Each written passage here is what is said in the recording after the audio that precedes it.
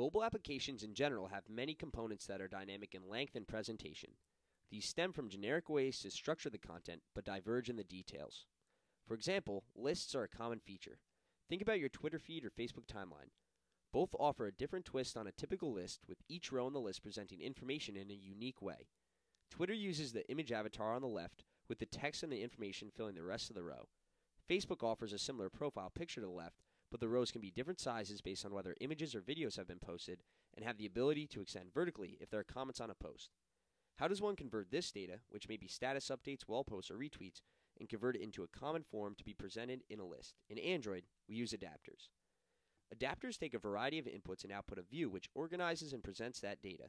In some cases, this view may be just a list. In others, it may be a slideshow of images. In our case, we'll be taking data we input into our adapter and converting to items in our grid view.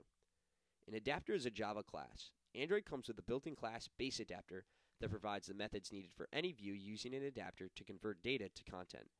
To create a custom adapter, we'll extend this class, just like we did with the activity class, and implement our own adapter. We'll create an instance of this class and then assign it as the adapter for the view which we want it to affect. The inputs into our adapter can vary widely in number and type, but essentially we have two main inputs, the data and the layout for one row or item. In our case, our data will be the color of the boxes. We'll create a simple layout that will also be ingested by the adapter. The adapter's job is to take the data and match it up with components of the item layout.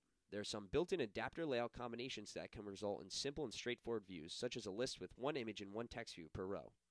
Most of the time, however, we'll need to create our own to ensure we can customize the look and feel of the content to achieve our desired effect.